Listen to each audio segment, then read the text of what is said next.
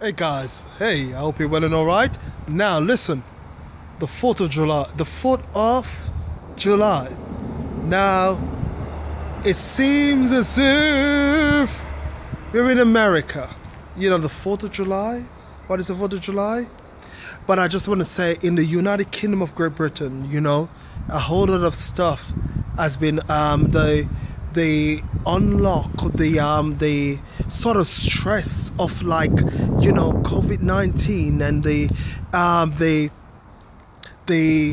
lockdown and you know, all of the confinement, and especially businesses, and you know, businesses especially haircut and your barbers and your restaurants and all of these things have been restricted. But today, the 4th of July, has been reopening with strict rules. Let us stick by the rules, let us obey, let us support, and let us celebrate the fact that we are opening and we are together. You know, we've got to do this together.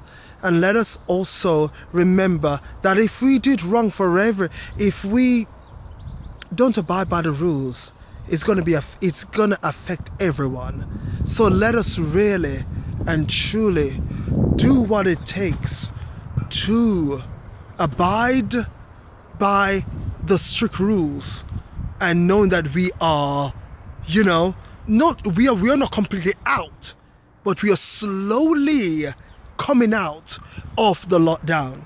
And I do believe, indeed, it's a privilege and it's somehow a great honor to come out. Let us also remember fundamentally that when we come out of this COVID-19, psychologically, mentally, sociologically, philosophically, in every wise, we ought to remember that we have got a different ideology, a different philosophy, a different outlook on things. Let us remember that humanity is very important, and it's the most important thing.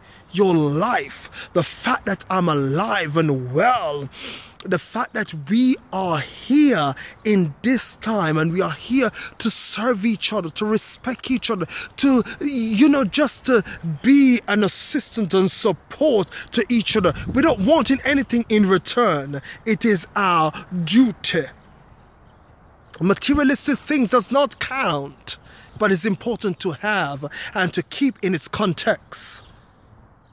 Let us together remember that we are here as our brother's keeper, and we should ever, ever, ever support as one, knowing